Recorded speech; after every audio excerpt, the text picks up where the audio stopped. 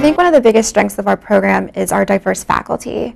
They cover a broad range of concentrations, including orthopedics, pediatrics, neuro, and that really just kind of funnels into our strong research program.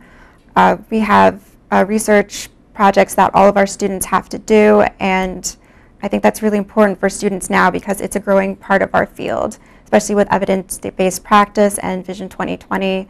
It's something that you're going to want to be knowledgeable in when you're practicing.